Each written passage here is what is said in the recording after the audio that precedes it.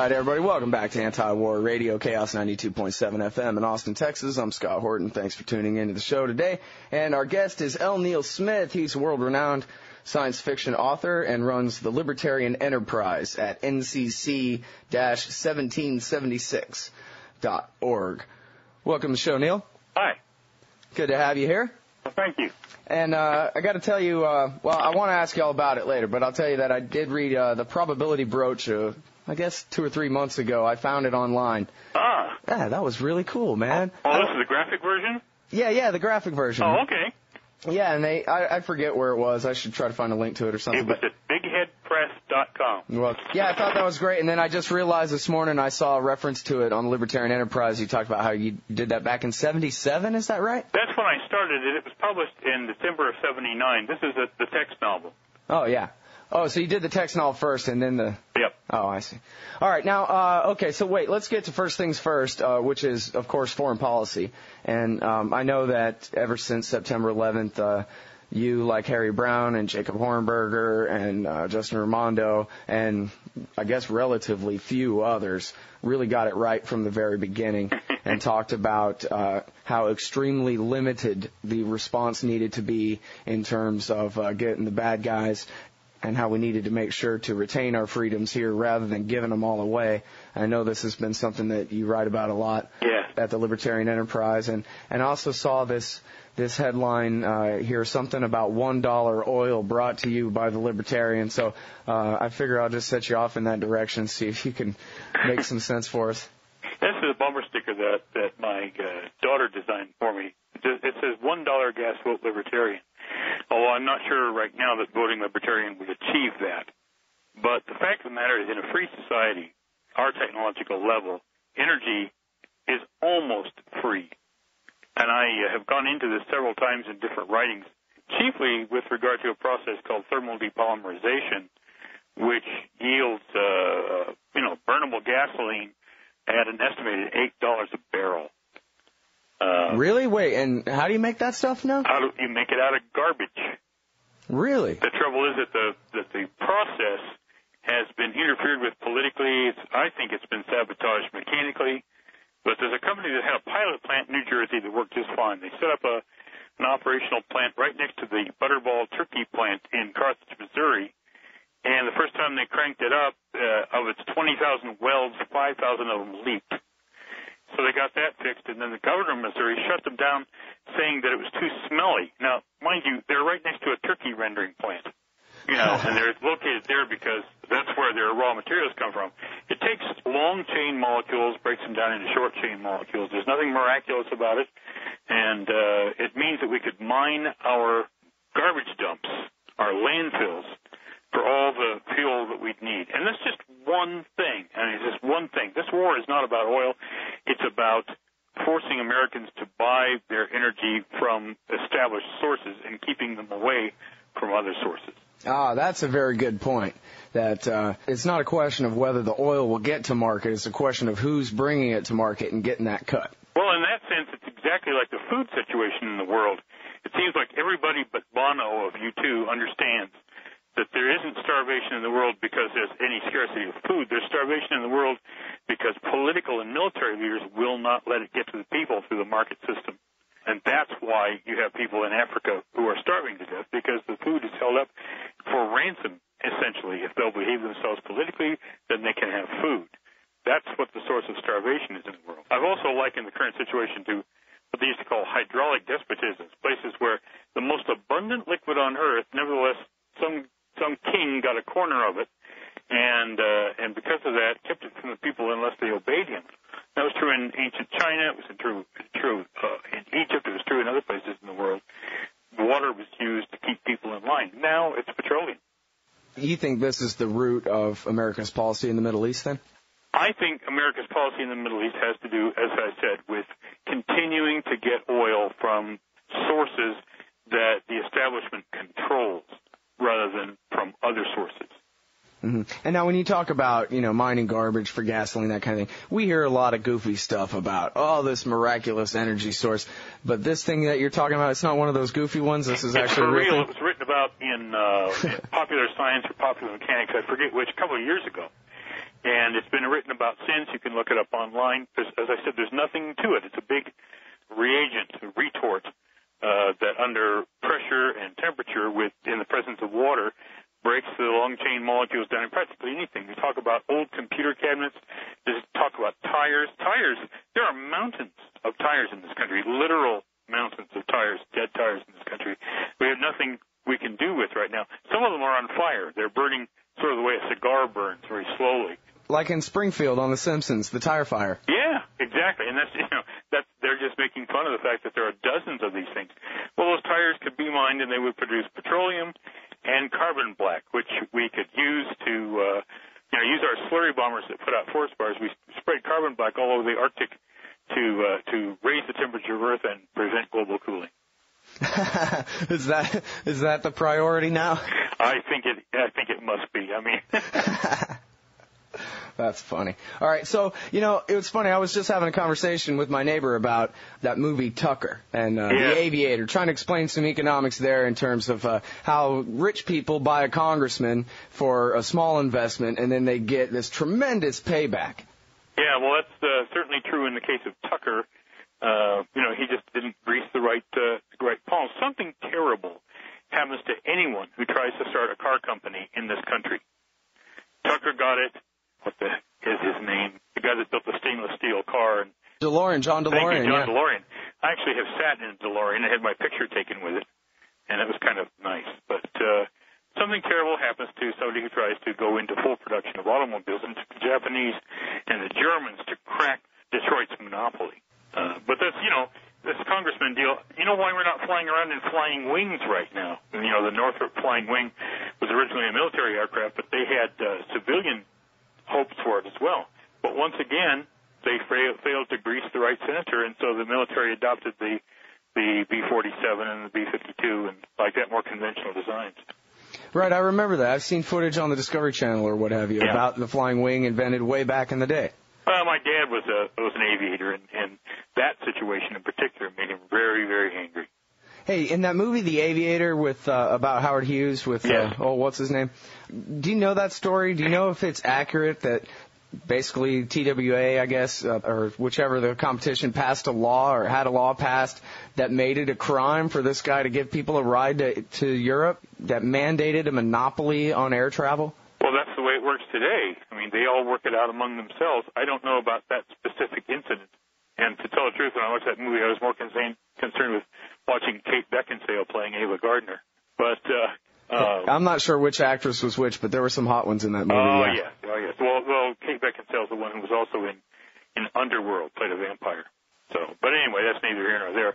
I know that Howard Hughes ran into obstacles all the time that even his money couldn't get him past. Because other millionaires had a lock on things. Look up Henry J. Kaiser with regard to Alcoa aluminum sometime. Alcoa was prosecuted by the government for being too competitive, for delivering aluminum at too low a price. Yeah, prosecuted for being too competitive. Exactly. I like that. I mean, that's exactly what the indictment says. So we definitely have the kind of mercantilism in this country that Adam Smith complained about. I was just reading today on LouRockwell.com somebody saying that Alexander Hamilton was an outright mercantilist who denounced Adam Smith and who wanted government privilege to decide who made it in the market and who didn't. Right, and see, this is really the problem with being a libertarian, is that you end up wanting to repeal all of American history all the way back to the founding generation at some point, don't you? I would be satisfied, like Vince Prinowitz, who I'm sure is a mutual friend of ours, if we just outlaw everything passed in 1913 and later. So we could go back to being a fairly free country at that point. That would be a good start. I mean, I'm about to write a book on libertarian ideas and principles and so forth, and I want to talk about getting rid of both sovereign immunity and limited liability. Limited liability is the corporation's sovereign immunity. Sovereign immunity is the government's limited liability, if you see what I mean. Uh-huh. They're both lies. They're both coercion to give them a special place in society that they not only don't deserve, but that does enormous damage to a civilization. Yeah, well, especially with all the warfare going on, it seems like, I don't know if you saw that Seymour Hersh article where they had a quote of Gates in there, where he said, if America bombs Iran, we're going to be dealing with this for generations, and our kids will be fighting them in this, our grandkids will be fighting them in the streets here, and that kind of thing. And I guess the implication there is that it's not really yet a clash of civilizations, but if we go ahead and bomb Iran, we're basically going to turn this into a full-scale war of the West versus the Muslim world. Well, I mean, that's been going on for 1,000 years, hasn't it? Already. Well, sorta.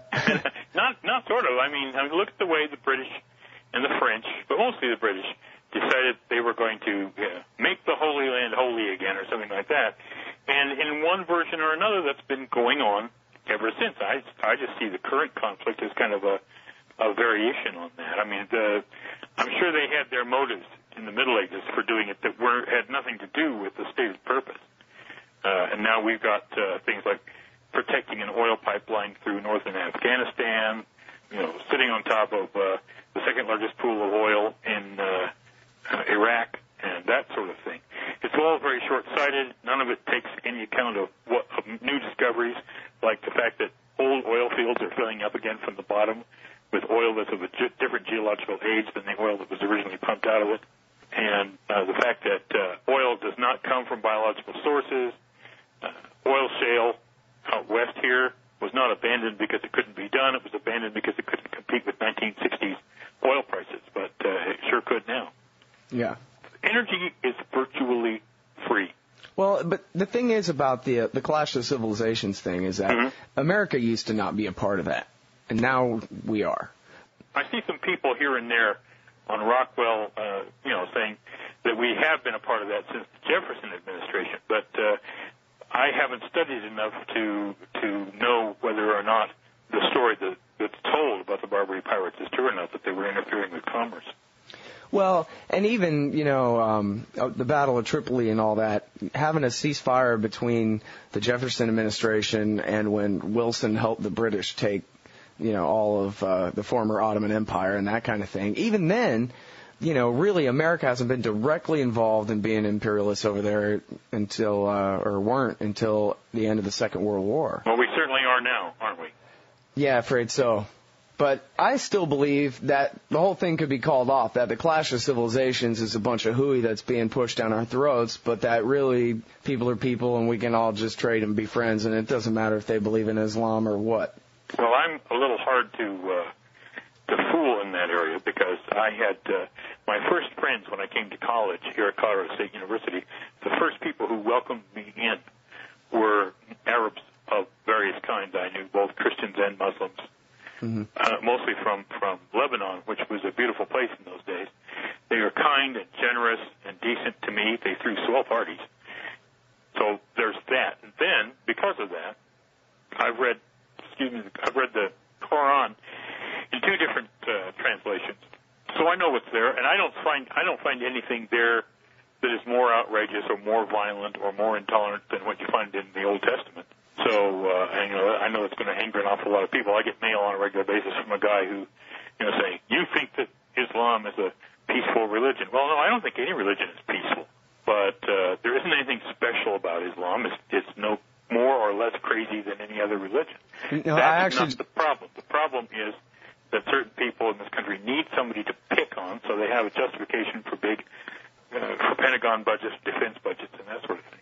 Yeah. I actually just read something the other day where somebody was quoting the Quran as saying something violent, and then somebody else went and did a little bit of Googling, and it came from the Old Testament. Muhammad was just quoting his old Bible at the time, and he said it. I thought that was kind of funny. In point of fact, I agree with you, and I'll tell you something else. If we stopped interfering, I think that things would simmer down in just a very few years. If we brought our people home, left them alone, except to trade with them when, they were inclined to trade with us, and left them alone. I don't think there's anything wrong with, on a non-coercive basis, giving moral support to a secular element to Muslim society. I know that there is a secular element there, and it needs to be found and encouraged, but that would be a private thing, a personal thing. Right, which makes all the difference because, we see what happens when the CIA goes and supports moderate so-called forces here, there, or the other place. They just marginalize them worse. They're exactly like the FBI. They have no basis for existing under the Constitution. That means they're outlaw organizations, and everybody who works for them is a criminal. Good call. Well, so how strictly do you enforce this Constitution? Because, of course, if you want to just repeal all the laws back to 1913, you'll have another 100 years worth of repealing still to do before you get back to the Constitution. Well, I come from a school. One of my early mentors was Robert Lefebvre. I don't know if you know anything about him or not. No, I'm afraid not. I've heard the name before, but I don't know. Early teacher in the movement and a great, great man. If you want to know what Bob was like, watch the first part of The Wizard of Oz when Frank Morgan is playing the snake oil salesman. Okay? That's how Bob was. He had that grand carriage to him and dramatic gestures and dramatic way of speaking. And a gentleman of the old school, very polite to ladies and that sort of thing. And the great misfortune is that he didn't write nearly as much as he taught people face-to-face. And to take one of his seminars was an experience, but I wish that there was more left. Bob's view was that the country went wrong in 1794. Yeah. And, of course, that's the premise for the Probability Broach. Right, the Whiskey Rebellion. That's right. I had to tell you, I thought that was great fun. There's a part, well, anyway, here, let's go ahead and talk all about that. In the Probability Broach, you got a cop from where, Colorado, right? Goes through in Denver. Oh, yeah, in Denver. And he goes through to the other dimension, and when he's explaining the history of our America to the people there, and he talks about how Washington put down the Whiskey Rebellion, the lady gasps, "What? They lost the Whiskey Rebellion? Oh, no!" And that's why our history has been completely ruined ever since. They also want to know what a license plate is. Yeah. So explain that, though, the Whiskey Rebellion and its centrality to that story. That's the first time the federal government tried to collect an excise tax on a domestic product.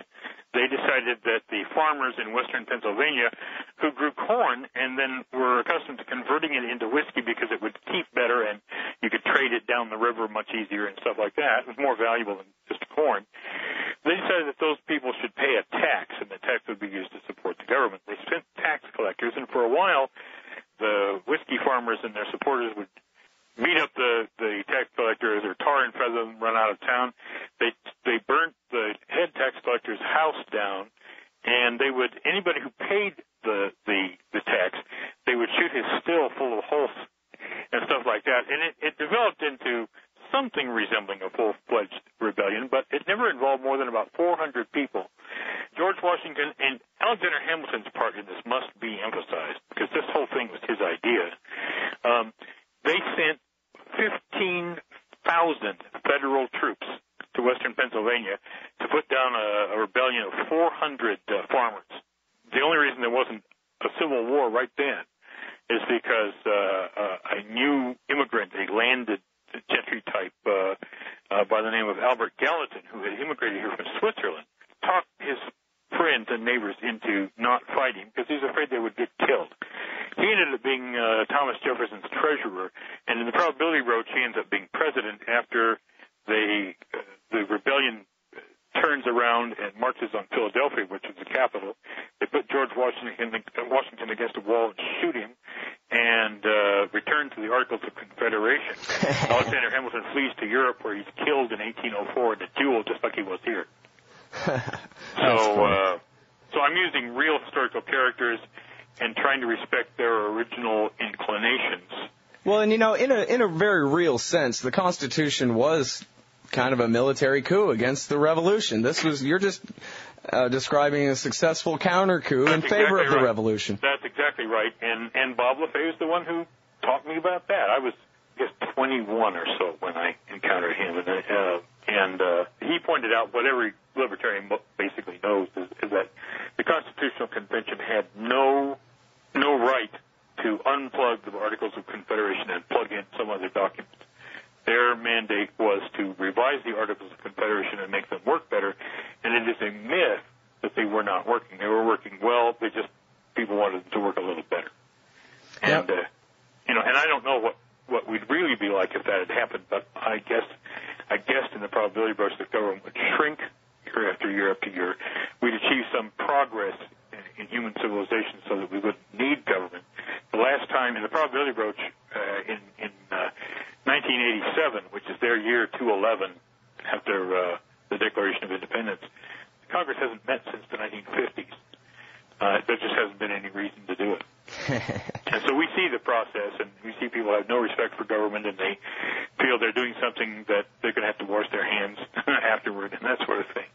I really like it because it takes some time to explore what it would really be like to live in anarcho-capitalist America. Well, that was my idea. That was the whole idea. I saw that nobody was writing positive utopias.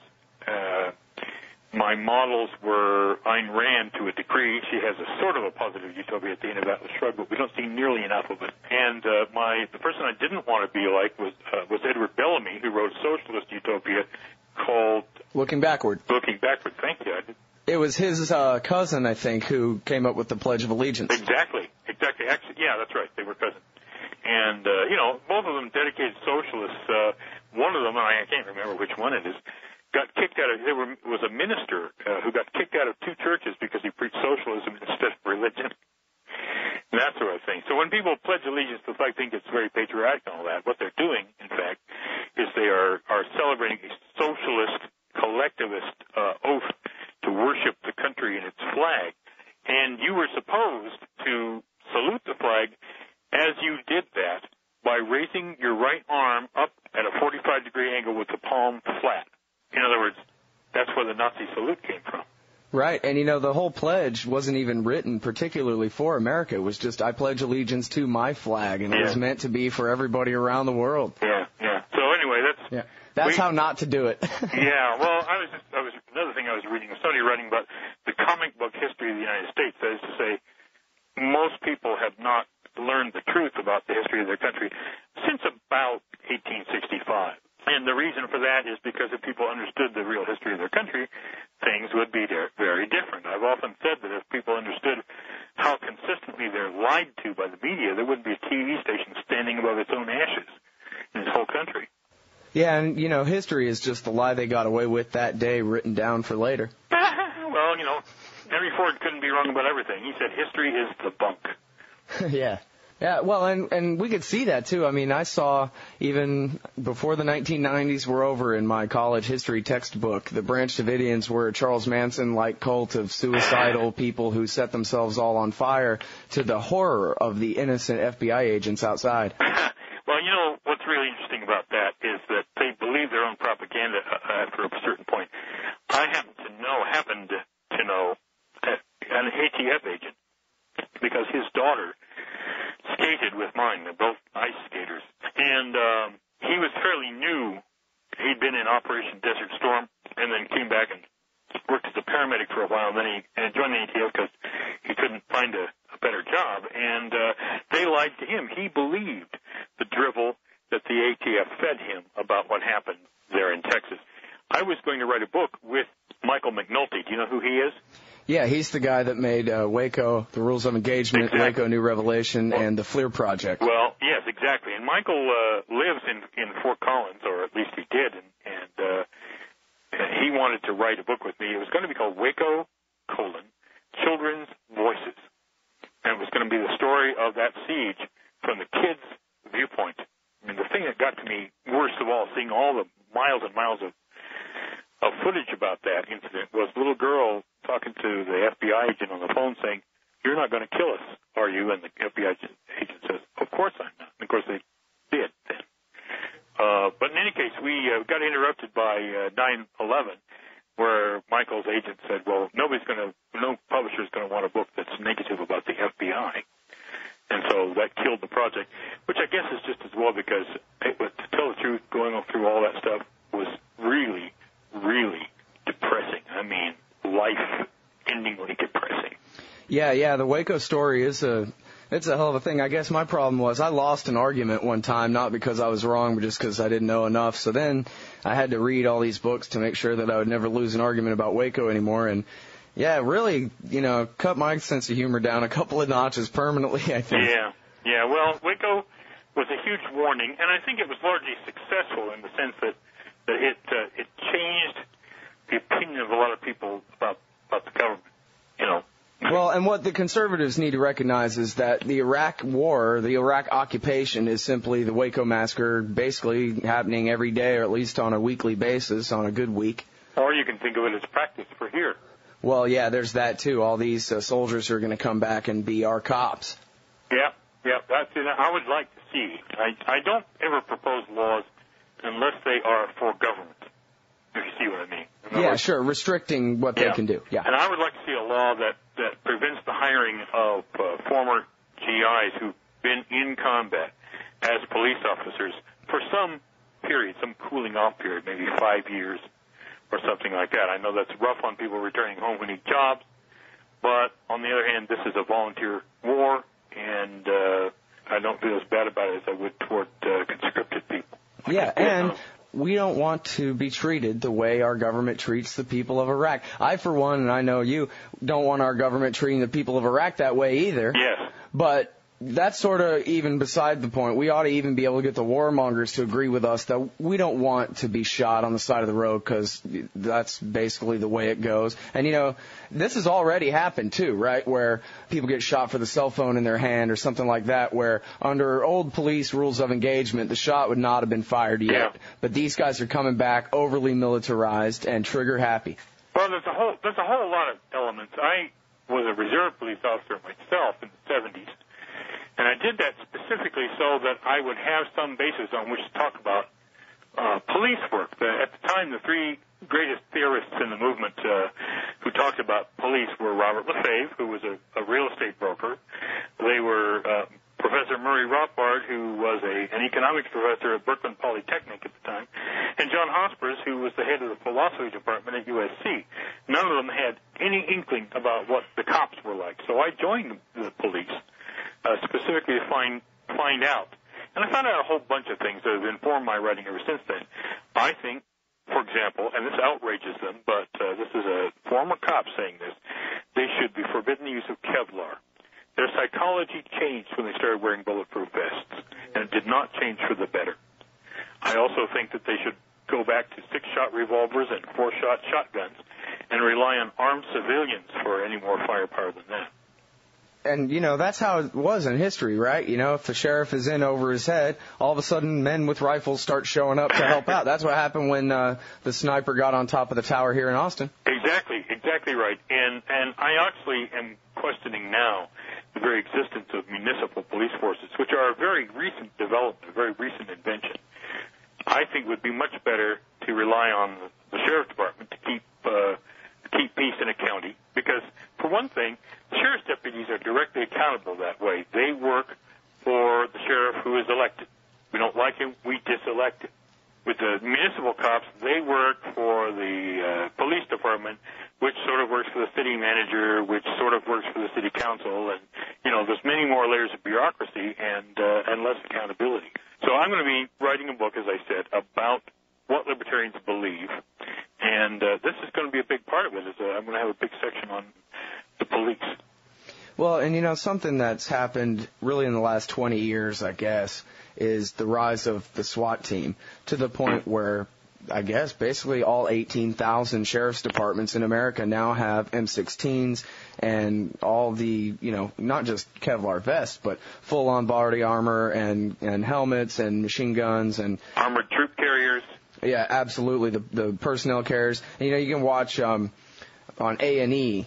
I love this on the Arts and Entertainment Channel, which used to all be ballet and crap when I was a little kid. Now it's, you know, Kansas City SWAT or Dallas SWAT. Not just cops, but just SWAT. And the one I can't ever get out of my mind, I think about this all the time, is it was a raid on a house in Dallas where rather than, you know, walking up and knocking on the door, they drove up. They attached their armored personnel carrier to the burglar bars on the front windows on the front of the house, and then they backed up as fast as they could and basically tore the entire front of this guy's house out. And for what? At the end, a nickel bag of pot is what they got. And they completely destroyed this guy's house. The mindset is not, no one in the editing booth is saying, whoa, we can't run this. They go, yeah, this is great, put it on there, and everybody loves it, I guess, except me. Well, remember the purpose of the mass media. The purpose of the mass media is to disseminate government lies and threats to the populace. That's what they're for, and everything else is just window dressing. So they show that so that you'll be properly afraid of the cops. If I were in charge of that unit, I would have fired every single individual who had anything to do with that. But that's just me. Yeah, apparently that is just you. And I mean, when they created the SWAT, it was, hey, listen, in L.A. they need this because in L.A. they got serious crime like the rest of you people don't understand. And sometimes you'll have, really violent bank robbers with a bunch of people, held hostage in a vault. And what are you going to do? You need special weapons assault teams. Or actually, I guess they changed the acronym to AND Tactics because they didn't want assault right in there. But anyway, okay, fine. What do a bunch of Austinites care if the LAPD wants to create, this small paramilitary force for bank robbery hostage situations? And yet now we all have them. They're everywhere. Yeah. They serve every warrant, it seems like. It's bad for the whole country. They need to be broken up and no more SWAT. As I said, they should be limited to traditional law enforcement tools. The gun is as much a badge of office as anything, and if it gets into a real survival situation, then they should duck and call for help. This is one of the complaints in the Declaration of Independence, right, that the king has quartered soldiers among us and protected them from their crimes with bogus trials. Yeah, exactly right. My wife's insight, long time ago, was that here's the standing army that the founding fathers didn't want. I don't know how many policemen there are in this country, but they talked pretty glibly about adding another 100,000 back during the Clinton administration. So there must be quite a few. And, in my hometown, which is a very low-crime place, in fact, it was just voted the most pleasant town in America to live in for about the third year. But you see some bicyclist, not even a motorcyclist, some bicyclist pulled over to the side for some offense, and 3 police cars there. Yeah. These guys have too much time on their hands, they have too many resources, and, when I was a reservist, it was pretty boring duty, actually. I mean, occasionally we'd get exciting things, but we had one quarter of the town that when people were assigned to patrol that, they moaned and groaned because absolutely nothing ever happened there. And I remember one night sitting on a hill with my partner watching straw dogs at the drive-in and trying to figure out what was going on because we couldn't hear it because the radio was completely dead. Every half hour they do a check on us to see that we were still alive, and aside from that, the same guy had to, it was a buddy of his. One night he was stationed in that area, and they couldn't get him on the radio, and so somebody drove out to see what he was doing. He was standing there with the hood of his car open, putting his fingers on the contacts of his battery to wake himself up. Well, that's one way to do it, I guess. All you guys had to do, though, really was just start kicking in doors at random. You'd have found something somewhere. Well, the trouble is in this town, somebody would put a hole in you. You could see it. You could throw a dog through. That's why this is a low-crime town. Yeah. All right. Now, when you talked about the solution to this is besides scaling down their weapons and their armor and kind of equalizing the situation between them and us a little bit more. You also talked about getting rid of the sovereign immunity. And I guess what you mean by that is so that when a cop commits a crime, he can be prosecuted and or sued as an individual, not just, you sue the city now and he's protected. Yeah, all of that. I want to see individuals held responsible for what they do, but I also want to see whole units held responsible for what they do too. And you can't really sue the police department. I mean, there are people standing in line, and they go through this deal where you have to get permission to sue the state and all of that stuff. And I want an end to that. It's a medieval idea that we should have gotten rid of when we got rid of kings. That's all there is to it. And but thanks to people like, Alexander Hamilton wanted everybody to address George Washington as Your Majesty. And that should tell you right there what he had in mind. Yeah. Hey, doesn't the right to petition in the First Amendment, doesn't that mean the right to sue them? Petition for redress of grievances. I would think so. The guys who wrote the Constitution were not necessarily good guys, but they were being constrained by a number of things. James Madison wrote the Bill of Rights, largely, and he did it to what he imagined would be the specifications of Thomas Jefferson. See, they're trying to get Thomas Jefferson and Thomas Paine and Patrick Henry and people like that to sign off on the Constitution, and they knew that they would never do that unless there was something like the Bill of Rights. And they made, I think, at least James Madison did, a good faith attempt, although one thing that's conspicuously missing from the Bill of Rights is any kind of penalty clause. And that's one of the things that I think we need to address ourselves to right away. And it'll be one of the things I discuss in my book. Yeah. Well, and I guess ultimately the theory goes that it all comes down to the House of Representatives and their power of impeachment, and we're supposed to be in control of them. And yeah, right. So that at the end of the day, that's where the accountability comes from. Yeah, well, it doesn't work. It hasn't worked, and it doesn't work now. And it is time to provide new guards for our future security, as Thomas Jefferson said. Yeah, I like it. All right, everybody, that's L. Neil Smith. He's the science fiction author, and actually I have a whole list of stuff that you wrote here in front of me if I only click the right thing. The Crystal Empire, Henry Martin. Oh, it's just spelled all weird. Henry Martin, Palace, Bretta Martin, Star Wars, The Lando Calrissian Adventures. Hey, all right. And most recently, The Mitzvah with Aaron Zellman. Oh, actually, I saw that online, and that's a long time ago. The most recent thing is Roswell, Texas, at Big Head Press.